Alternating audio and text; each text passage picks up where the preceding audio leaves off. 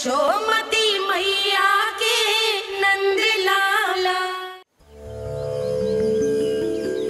मैं इसे आशीर्वाद देने आया था, पर इससे मिलकर मैं स्वयं धन्य हो गया हूँ। जी कैसी बातें कर रहे हैं महाराज? लल्ला को मिलकर धन्य हो गए का क्या अर्थ है?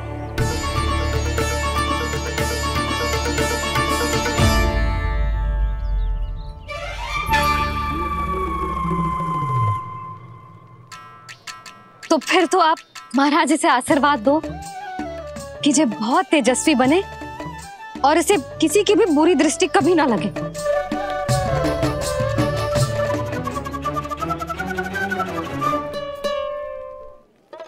प्रणाम। आयुष्मान भवा। नंदराज, अब मुझे आज्ञा दीजिए। आइए महाराज। कल्याण हो। पर मैया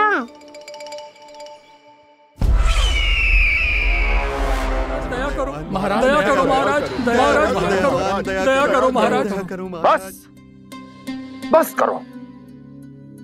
कंस इतना भी निर्दयी नहीं है। तुम सब इतना व्याकुल हो रहे हो तो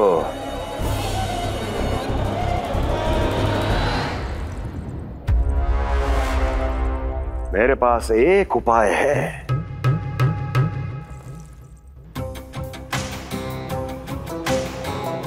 मैं तुम्हें इस निशुल्क व्यापार की विवशता से मुक्त कर सकता।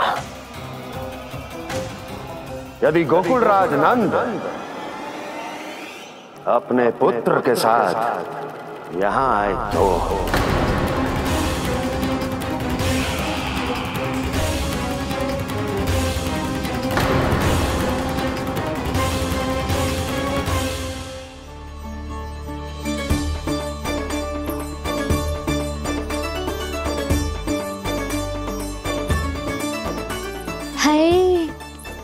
बलिहारी जाऊं मैं? हाँ। ऐसे ही मुड़ मुड़ के देख तो रहे कान्हा। कान्हा, मार्ग पे चलते समय पीछे ना देखा जाता है, सीधा देख। वो भी उनकी ओर जो तुझ पर उल्टा सीधा आरोप लगाती है। चल सीधा। एक बार ठीक से देखने तो दो। क्यों भला? क्योंकि हमारा चित्त बसतो है जशोदा तेरे लल्ला में। क्योंकि आपके लल्ला ने हमारा चित्त चुरा लियो है जसोदा जी। वो माखन चोर तो पहले ही था, अब चित्त चोर भी बन गो। नाना भाभी जो ये बोलना चाह रही थी कि कान्हा बिल्कुल आप पर गयो है। जैसे ही चित्त को मोह लेने वाली मुस्कुराहट आपकी है ना, वैसे ही उसकी भी है।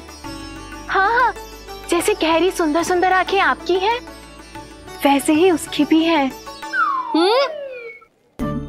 कस्तूरी, सावित्री, अब चाहे कितने भी प्रयास क्यों ना कर लो, मुझे मूर्ख ना बना सकती। और जे माखन लगाने की तो आवश्यकता बिल्कुल ना है। तो क्या आप मिलने दोगी हमें कान्हा से?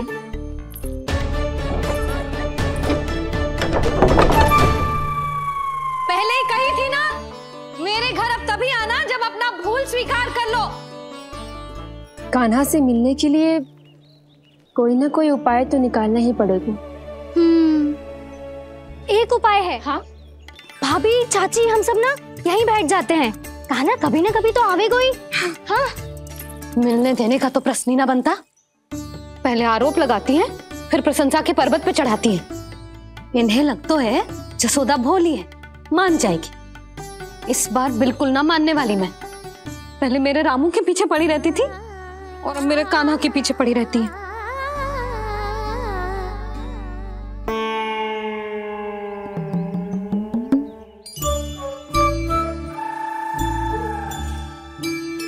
क्या सुन रही है? तू भी तो उनमें से ही है। भाभी, मैं कल फिर से आ जाऊं ना? आना तो पड़ेगा। एक दिन में नन्नत पूरा थोड़ी हो जाएगा। सही कही कान्हा ने, आना तो पड़ेगा।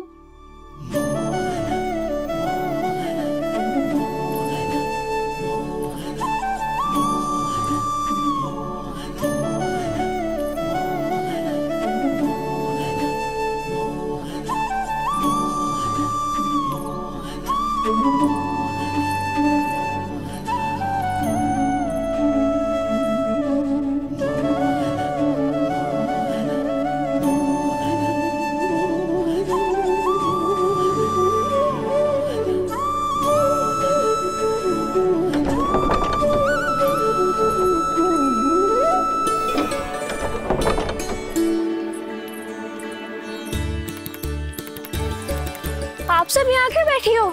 अब तेरी तरह हर कोई चापलूसी तो ना करतो है, पर कोई ना कोई उपाय तो करना पड़ेगा ना कान्हा से मिलने के लिए।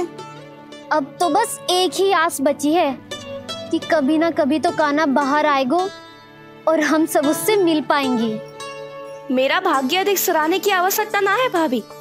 नंद भवन में भले ही प्रवेश मिल गया है मुझे, पर ना तो मैं कान्हा से मिल पाई हूँ और ना ही उससे ठीक से बात कर पाई हूँ। पर अब मैं कहीं ना जाऊंगी उससे मिले बिना। आप सबके साथ यहीं बैठूंगी।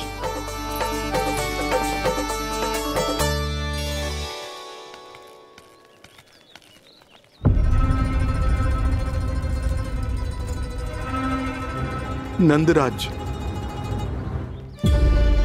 कैसे बताएंगे और किस मुंह से बताएंगे कि हमने अपनी मूर्खता में कैसो बात कर दो।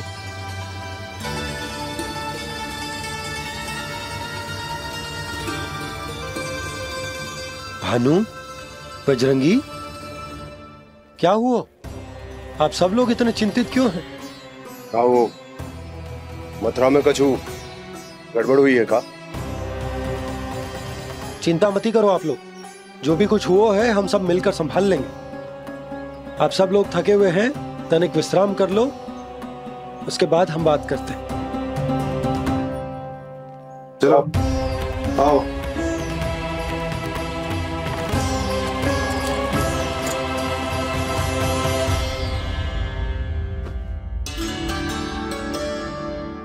मुझे ही कछु करना पड़ेगा।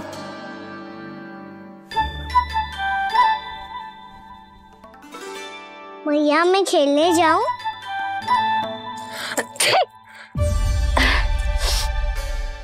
बोलो ना मैया मैं जाऊं? ना लल्ला, अभी छींक आई ना, ये शुभ संकेत ना है। गड़बड़ तो हो चुकी है मैया। ये लीजिए, जल ग्रहण कीजिए। लीजिए, पीछे।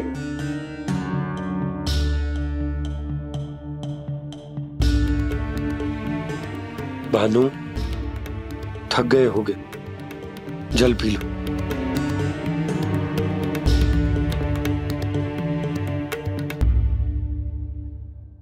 बजरंगी, लो। अरे तन की आवश्यकता का तो ध्यान रखना होगा ना, लो। आप हमें जल क्यों पिला रहे हैं? हम पे इतना ध्यान क्यों दे रहे हैं आप?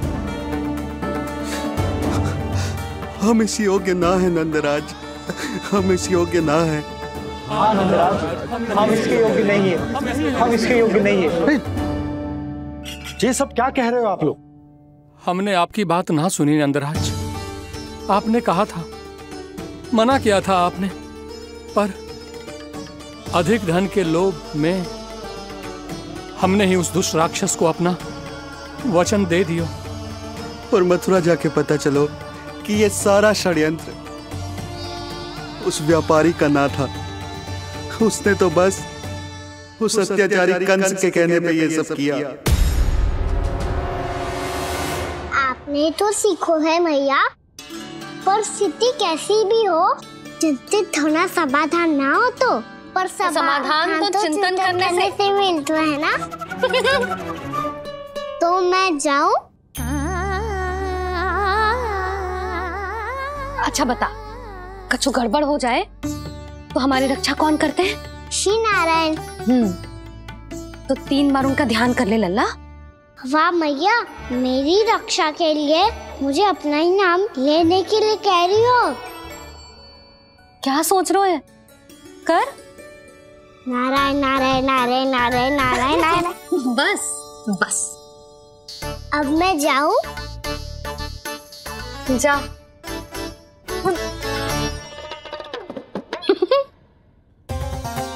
इसका अर्थ है कि जे कोई साधारण छल न था, जे सोची समझी योजना थी आप सभी लोगों को फंसाने की। इसका अर्थ ये है कि इसके पीछे कोई ना कोई कारण अवश्य हो। कारण को तो पतो ना है, पर कंस ने हम सबको मुक्त करने को एक प्रस्ताव रखो है। प्रस्ताव? कैसो प्रस्ताव भानु, बताओ। भानु, यदि तुम ना बताओगे तो मैं सहायता कैसे करूंगा? उसने कहा है कि वो हमारे निःशुल्क व्यापार की व्यवस्था को समाप्त कर देगा यदि विनती करने के लिए आप उसके दरबार में जाओ तो। वो भी क्या? वो भी कानों को साथ लेके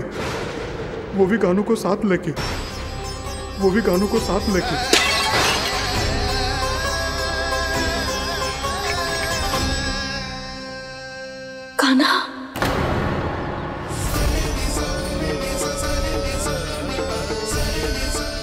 पहले ठीक और अब जे कुछ गड़बड़ तो अवश्य। अब सब लोग जाइए, विश्राम कीजिए। मैं देखता हूं क्या करना है।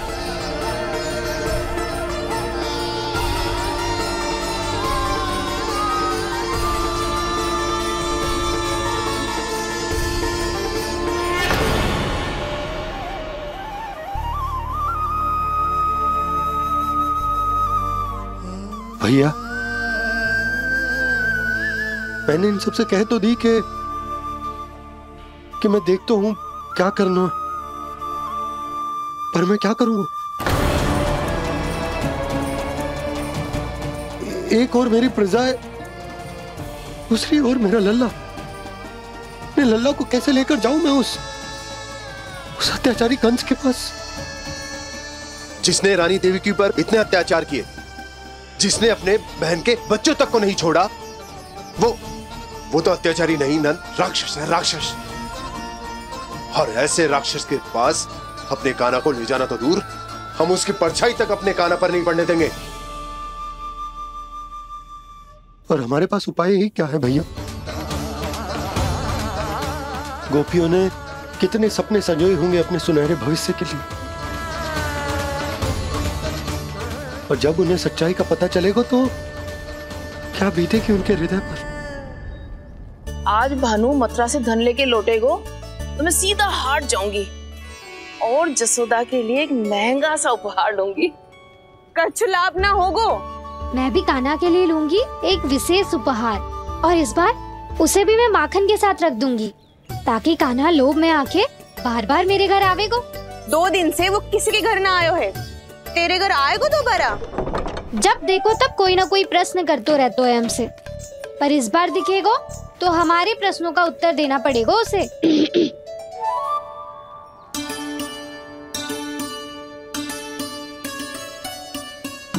आ गो। अब ये क्या है? ये क्या कर रहे हो है? पर जे हमें अपना मुंह क्यों ना दिखा रहे है? हाँ, जे सब का है अब? पहले माखन चुरा तो है और अब लज्जा आ रही है तो मुंह छुपा रहे है। लज्जा उससे है जिससे चोरी कियो। मैं क्यों लजाने लगूं भला? अच्छा तो ये बता लल्ला कि ये सलोनों से मुंह क्यों छुपा रखो तूने? ताकि आप सब मेरी झलक भी ना देख पाओ। अच्छा।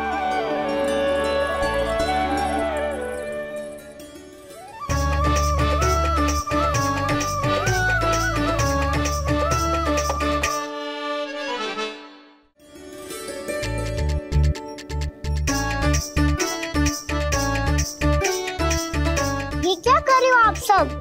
साहस है तो आंखों में आंखें डालकर बात कर।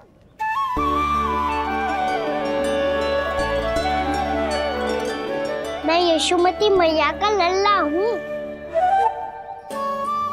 सास कूट कूट के भरो है मुझ में। पूछो क्या पूछना है? पहले तो ये बता, आज किसके घर जाएगो तू चोरी करने? छोरी और मैं? आदिक भोला मत बन। ये सब कौतुक जशोदा जी के पास चलेगो, यहाँ ना चलेगो। बस इतना बता दे कान्हा, आजकल माखन खाने का मन ना हो रहा है या पकड़े जाने से भयभीत हो गए तू?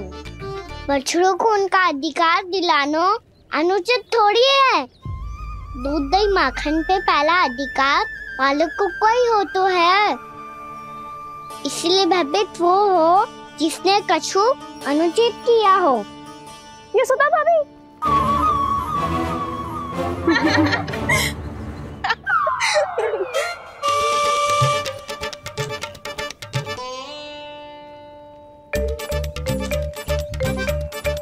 अब क्यों भयभीत हो गो? हाँ? भयभीत क्या हुआ? मैं तो बस जा रहा था। अच्छा मान लियो कि भयभीत ना हो रहा है। अब ये बता कि हमारे घर क्यों ना आ रहा है? हमने यशोदा भाभी से तेरी बात बता दी, इसलिए क्रोधित है क्या? मैं मटकी ऊपर लटकाती हूँ इसलिए ना आयो? मेरे यहाँ का माखन अच्छा ना लगो क्या? किसी के यहाँ माखन बच्चों ही कहाँ है जो आऊं? सारा का सारा तो दे दियो उस व्यापारी को। अब भूल की है तो फल मिलेगा ही ना। वाह लल्ला, चोरी तू करे और भूल हमारी। ना ना, अब बुरा मानने या चिंता करने से कछु लाभ ना होगा। हम कहाँ बुरा मान रहे हैं और चिंता भी ना कर रहे हैं। जब यहाँ आभास हो जाए वहाँ भूल हुई है तो उसे मान के सीख लेनी चाहिए। सही है लल्ला, एक तो माखन चुरा तो है, ऊपर से ज्ञान भी देता है। मैं तो बस वही बता रहा था चाची जो मैया ने सिखायो है। क्या और क्या क्या सिखायो तेरी मैया ने? यही कि परिस्थिति कैसी भी हो चिंतित होना समाधान ना हो तो समाधान तो चिंतन करने से ही मिलता है। अरे अरे अरे, अरे? जो माखन छोड़ दो, हमें ही उपदेश देके भागो। वो देखो,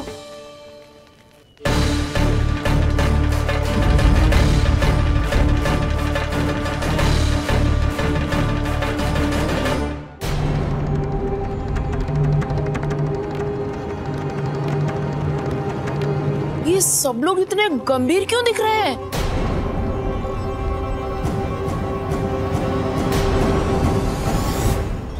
जैसी ये बात गोपियों को पता चलेगी, बहू तक ये बात पहुंचने में अधिक समय न लगेगा।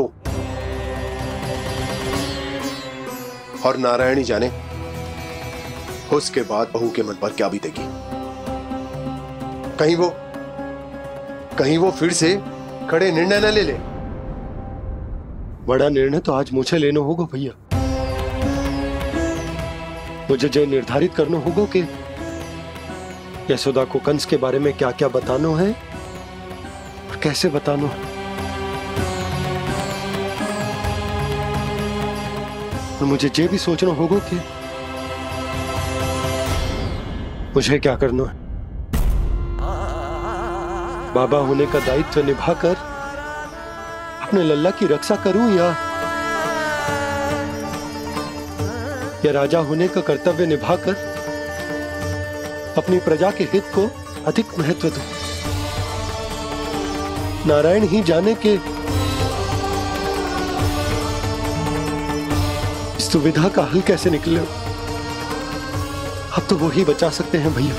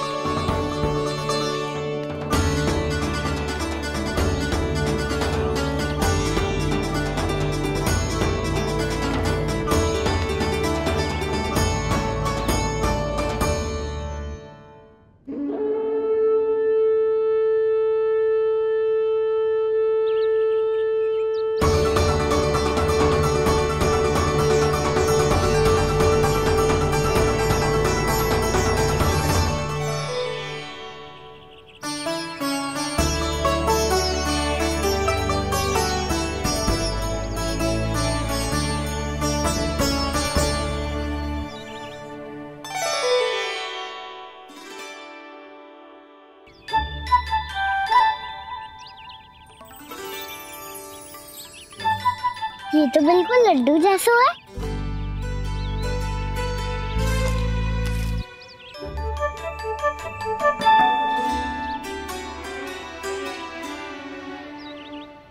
और ये गुड़ की डली खाऊं कि ना खाऊं? भू देवी का प्रसाद ही तो है, थोड़ी सी खाई ली तो।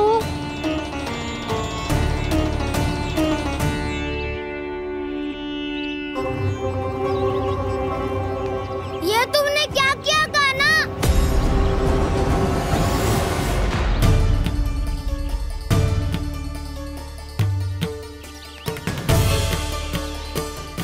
मिट्टी खाई ना तुमने?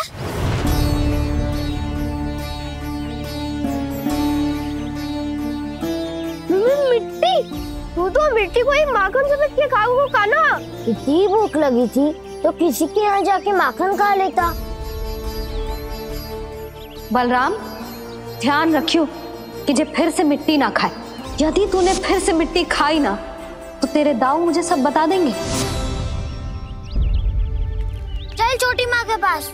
दाऊ, हम तो एक दूसरे के साथी है ना? ना, इसमें मैं तुम्हारा साथ नहीं दूंगा। छोटी माँ को वचन दिया था ना मैंने कि यदि तूने फिर से मिट्टी खाई तो मैं अवश्य बताऊंगा। बलराम, कान्हा की चुगली करेगा तू? हमारी अख्तियार टूट जाएगी। बस कोई बीच में नहीं बोलेगा आज।